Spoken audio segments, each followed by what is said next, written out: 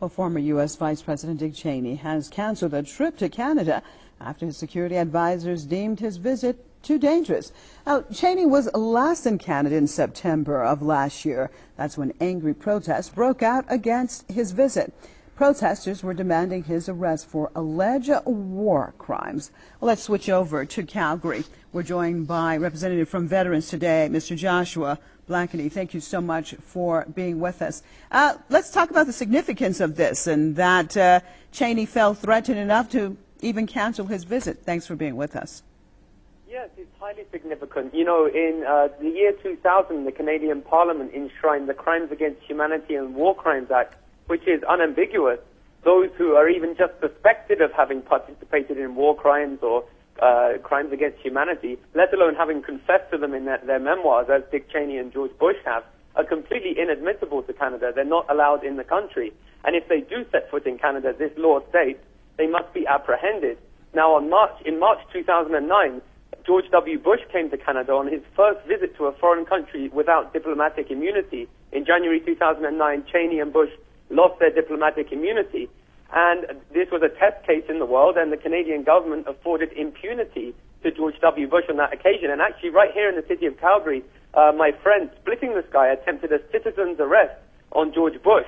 And since then, what started with a group of protesters here in Calgary in 2009 has morphed into this mass movement in Canada, which reared its head on September 26th when Dick Cheney visited the Vancouver Club in Vancouver. And that Dick Cheney's agent has made the statement that he is concerned about his security and therefore won't visit Canada. The propaganda media outlets here in Canada are trying to portray this as, because he's scared of protesters, even though he has bodyguards who are armed with guns.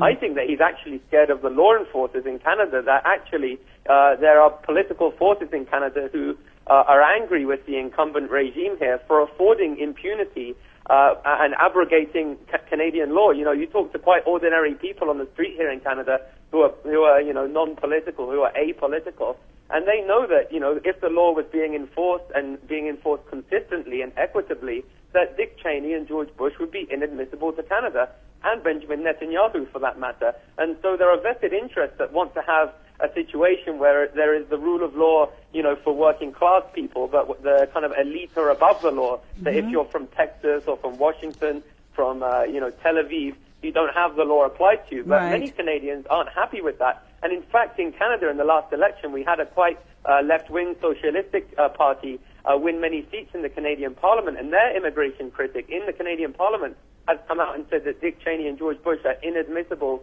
to Canada. And so I think this is highly significant. I think that his concern is nothing to do with what the media are saying here in Canada. Oh, it's the thuggish, violent protesters who could hurt Dick Cheney. I think he's actually concerned with immigration officials, apprehending him. Well, Joshua, let me just jump in here. How likely would that even be the case? Do you think, given the clout and the pull that Dick Cheney or George W. Bush, or as you've said, Netanyahu, that they have, would the arrest actually take place, and would they be able to stick charges against them? Well, as I say, the immigration critic in the Canadian Parliament, who's leading the opposition in the Canadian Parliament, has come out and said that if they set foot in Canada, they must be apprehended. Okay. We have a group of jurists in Canada who form the group Lawyers Against the War, who every single time Bush or Cheney tried to enter Canada, they inform the relevant authorities that it's their legal obligation, because, of course, these are the people who kidnapped a Canadian child soldier, Omar Khadr, dragged him off to Guantanamo Bay, tortured him, apprehended him with no habeas corpus. And this is illegal. And okay. In fact, in All right. May Well, of 2009... I'm sorry, Joshua. We are out of time. I appreciate you joining us right here at PressTV's World News. From Veterans Today, Joshua Blakeney in Calgary.